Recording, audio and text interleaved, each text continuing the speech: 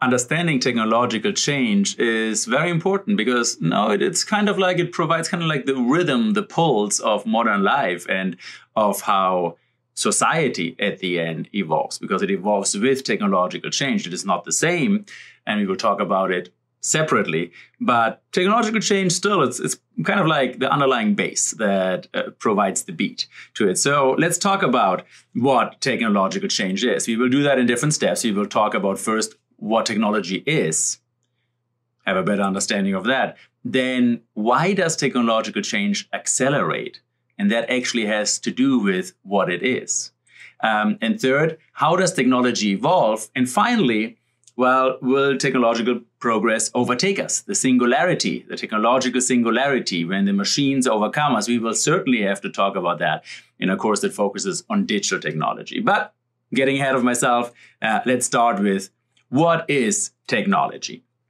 So let's have a definition. Well, let's just ask technology itself. We have the luxury nowadays to be able to do that. Now, a few years ago, we couldn't have done it. But so I ask a large language model and artificial intelligence, ChatGPT, and let's see what it says. Technology refers to the tools, techniques, and systems that are developed and used by humans to change the world. They're different ones. Biological technology, it makes the world more efficient, enhance communication. There are also some downsides to it while it evolves. And in conclusion, technology is a complex and multifaceted concept that has transformed the way we live, work, and interact with each other. No, I do not expect you to memorize all of that, except if you want to take the job of ChatGPT and become the next ChatGPT, but you don't have to. What's the most important thing, I think, is that we have a basic understanding of it. So it helps us to think better about what technology is. And for that, we have to go into detail about some of the fundamental characteristics that help us as building blocks to quickly think, to first of all understand what's going on, and then act with an informed decision or intervention, or make an informed decision, intervention, judgment about what's going on. Okay, so I came up with a short working definition, which is fourfold. It's just like I came up with it. I based it on the literature that I really like about that subject, such as Giovanni Dossi and Brian Arthur. And I came up with these 4 points. That's what I gather. First of all is we can ask, so what? So what is it? Technology are standardized solutions for what? For addressing typical needs of society. From what? Derived from knowledge about the world. So we understand something about reality. That's the start with it. And then in what? We embed it into physical structures. So we understand something about reality. We have some new knowledge, something about the universe around ourselves, we understand. Then we embed that into a physical structure in order to address a typical need. And we do that in standardized solutions. Okay, so what we're going to do now here in this part of this lecture, we're going to go one by one through that and understand it much better. So we can use it as thinking tools. Okay, so for what is technology? Let's start with the end. Well, it's for addressing typical needs. And you already know from the literature that actually this is closer to the definition of innovation than invention, because an innovation is an invention that is socially useful. So now, not all inventions and innovations are even technologies. You could come up with, as I said, with a new accounting method, for example, I mentioned it before, or a new way of a new song that can also be an invention, a new melody that can be an invention, and it can become an innovation. So we talk about technological innovations here, basically. So that's a subset, it's an intersection in this Venn diagram. Now, of course, especially in digital technology and with algorithm and with the algorithmification of society, technology goes more and more into innovation. So you can innovate with a new song, and then you put in an algorithm and the song does it itself, or an accounting method, which before would not be a technology. Accounting method can now be implemented in a software, and then you algorithmify that process. So think about the intersections like that. So my definition of technology is more an innovations-driven technology, because I'm interested in understanding the society. So let's go through some of them. For example, one of my favorite ones that I use every day is the dishwasher. A fantastic example of something that addresses a typical need. Like you need to wash dishes every day. Now, of course, technology doesn't solve all the problems because somebody has to unload the dishwasher. If that's your job, that's your job. But you don't have to wash dishes by hand anymore. And it addresses a very typical need. Or the car, how to transport from A to B and how to transport heavy things from A to B. How to be mobile. The train solved that problem differently. So it answers a question, basically. Technology is the answers to a question. Now we can come up with evolving answers to this question. For example, when Martin Cooper invented the first mobile phone in 1973, it looked more like this. And, the answer evolved. We still call the technology a mobile phone. It's still the answer to a very similar question.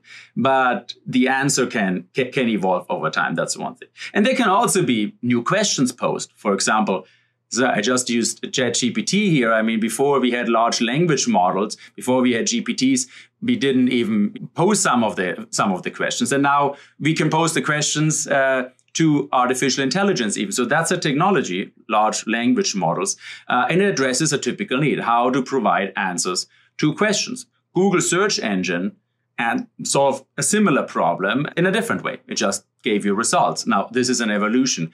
Now, they don't necessarily have to evolve to a more sophisticated stage. It can be still the same question. For example, the toilet solves it addresses a very typical need. And we have a solution to it, but the solution might be very different. So I invite you to watch this little video here from the Bill and Melinda Gates Foundation, where you can see that the answer to address the typical need of a toilet, such as we solve it in the Western world, is not necessarily the best answer for the entire world. And we might need to reinvent a technology as foundational as the toilet. And the answer that we had came up with to address this typical need might not be the right one for a big part of the world. So you can also go back and solve a problem differently. It would still be the technology that we generally refer to as the toilet, which addresses a very typical need of humankind. Second, from where comes technology? It's derived from knowledge about the world. So there's something new that we understand about the reality around us. For example, we suddenly understand vapor and we understand the science of heat, and we call it thermodynamics. And so we can really boost this idea of these thermal engines, steam engines, or we finally understand electricity and we build electronic motors. And then it becomes, once we understand it better, we talked about that, you understand it better, we write down understand the equations of electromagnetism, well, then we can build all kind of electronic machines. So we build our machines, and while we build our machines, we understand something better, and then we can boost our machines. But all of that comes from knowledge about the world. Now, if knowledge is explicit, then we make a science out of it, and we can actually algorithmify it. But often it's explicit. We just tinker with something and we understand how something works. We encountered this idea before of tacit or implicit knowledge or explicit knowledge. And we said it's kind of like akin to when we first discover something, or one of us discovers something, like the karate master who does something, but even the karate master cannot really explain what he does when he does what he does. When he fights karate, it's just does what it does. So an apprentice over years of going observation can kind of like get into the flow of it. Now, if you have explicit, if you tell me exactly what it is, what you do when you fight karate, you can download it just like they do in the Matrix, and you have all the karate moves. So that explicit knowledge is a real recipe.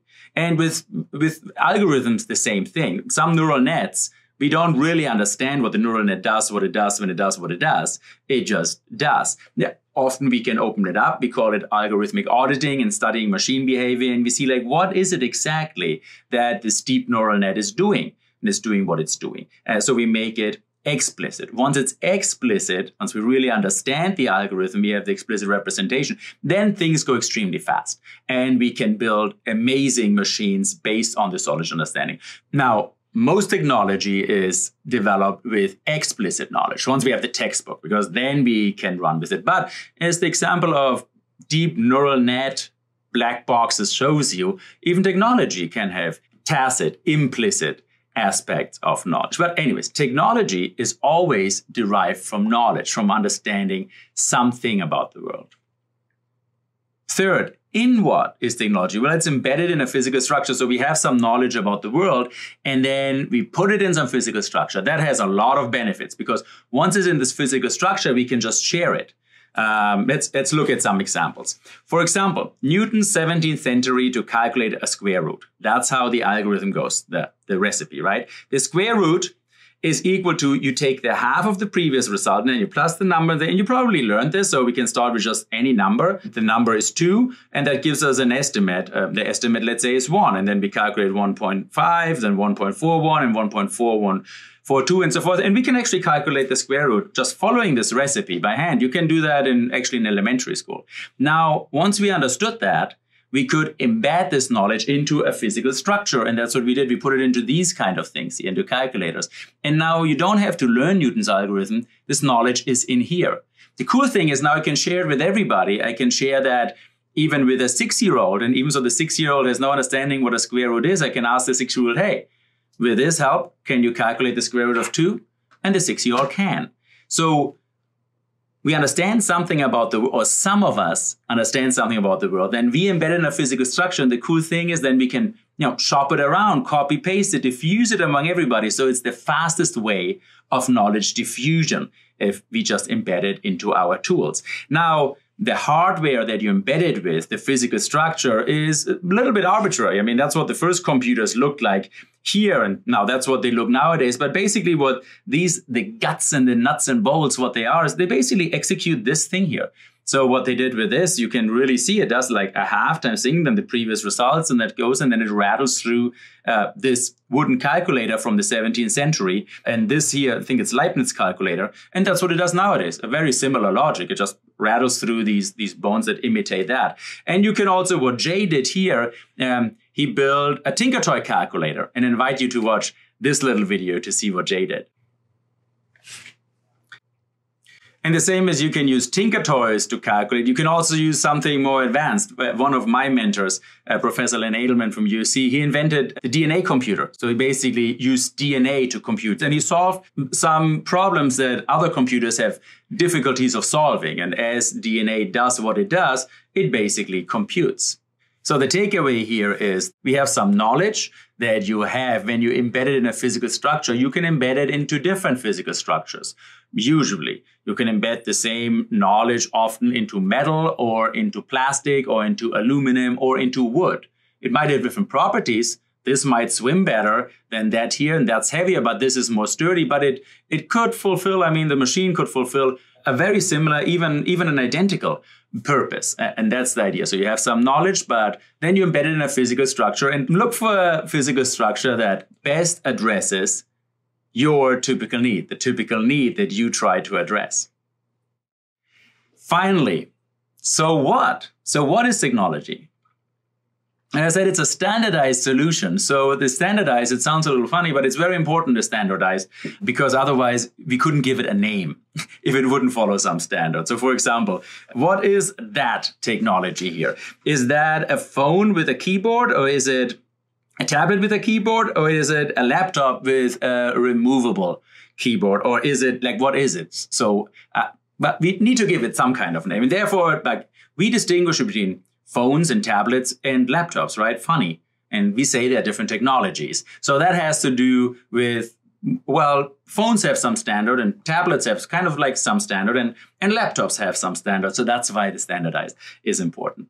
Now, there are two ways you can give a standard: de jure and de facto. And de jure basically means that official standard organization that basically we agreed on officially. We all got into a room and said, well, let's agree on that's the standard. And we did this more or less in a political, in a deliberative process, in a collective process. You can just collectively agree on it. It doesn't have to be a government or something, but usually it's agreement in a formal standard organization. For example, first G, second G, 3G, 4G, and now 5G, and the upcoming 6G telephony. These are official formal agreements from standard organizations. They have met, and they have met in the International Telecommunications Union, which is a part of the United Nations. It's actually the oldest, I think the second oldest global organization. We created global organizations because we had a communication problem. We needed to find standards in order to be able to talk in different countries. That's why we started to create international organizations. And the ITU does that. I've been involved a lot in the introduction of 3G back in the days, and I've done research there with the ITU and with the United Nations. And these are processes where they basically sit down, the industry and government sit down and they deliberate and they just say, hey, 4G will look like that. And then they agree on that, and they might not find the optimal solution, but it's better to have a standard so telecommunication system can talk than if you don't have one. So that's a de jure standard, de jure from your jurisdiction. Then there are de facto standards, and these nobody agreed on, but they still dominate the world. For example, what I showed you before, the toilet. What we think of a toilet, we think of a toilet with a water system, connected to a water system. A very famous de facto standard, which Paul David popularized in an important economic article about standards, is the so-called QWERTY typewriter standard. So the QWERTY typewriter, a keyboard standard, is because you can spell QWERTY here on the first line. If you look at your computer, you can spell QWERTY here. And that basically comes from because the salespeople who sold typewriters, when they knocked on the door back in those days, they usually knock with one hand on the door and then they had the typewriter in the other hand. And if you figure it out, check out the first line on your keyboard. You could write typewriter, the word typewriter, very quickly on the first line, just with one finger while you were holding up a typewriter here. So you held it and said, like, this is a really cool machine. You want to buy it? You can write typewriter. And that's what they will do. So you can see it here, typewriter. Check it out. Now, there are other standards, the DSK standard that lets you type up to 40% faster. But we standardized basically on the wrong system. How did that happen? Well, it happened because of these frozen accidents, we say. So this was a frozen accident, the thing with the salespeople. And that sometimes happens. For example, there can be a business alliance.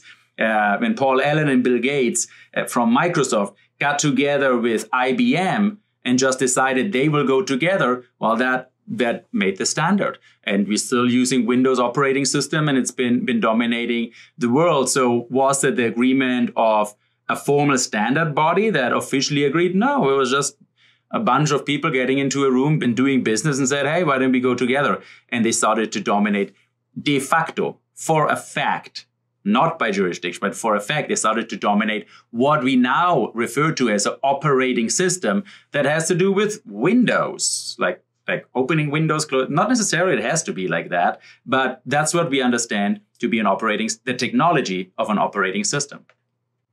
So summing up, my short working definition. So what? It's a standardized solution for what? For addressing typical needs from what? Derived from knowledge about the world, and in what? Embedded in a physical structure. Well, I invite you to think a little bit more about it, about each aspect of it, and I hope this definition will come useful next time you think about what technology is.